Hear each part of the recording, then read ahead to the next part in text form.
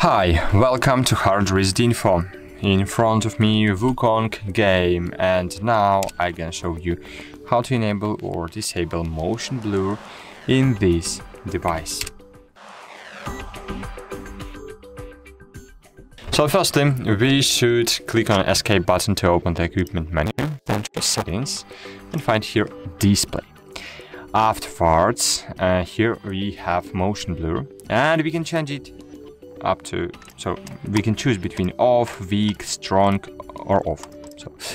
So for example, I want to use strong mode, and now I will see effects simulate the blur you see when objects move quickly.